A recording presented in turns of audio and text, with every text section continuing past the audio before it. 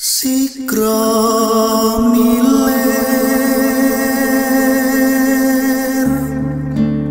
Kulonuwun sedayanipun, Sigra Milir kembali hadir.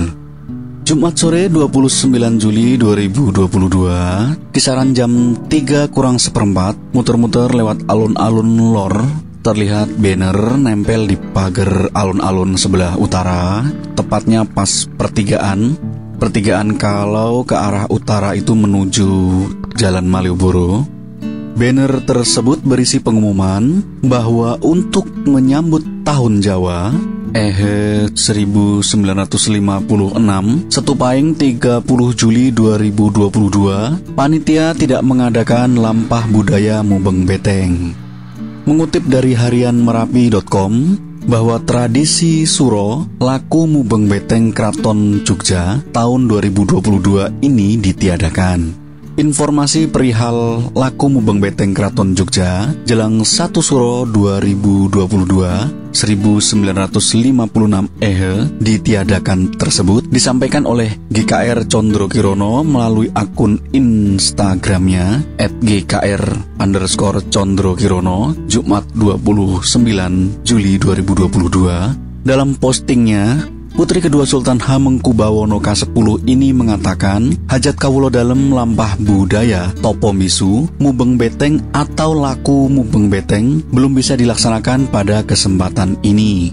Gusti Condro Kirono juga menyampaikan pada tanggal 1 sampai dengan 3 Agustus 2022 pagelaran dan kedaton ditutup untuk wisatawan. Hal tersebut karena adanya upacara siraman pusaka yang tertutup untuk umum.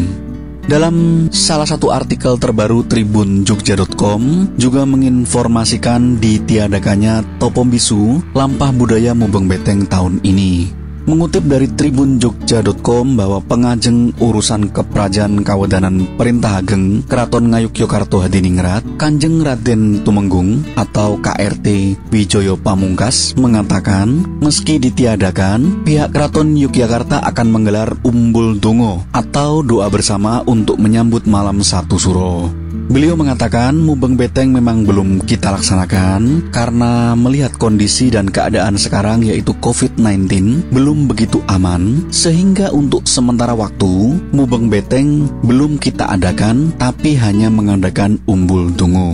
Prosesi umbul dongo digelar di bangsal Ponconiti Kraton Ngayogyakarta Hadiningrat secara terbatas. Oke, sudah jelas ya, tradisi Lampah Budaya Tapa Bisu Mubeng Beteng yang seharusnya dilakukan besok malam, Sabtu 30 Juli 2022 ditiadakan.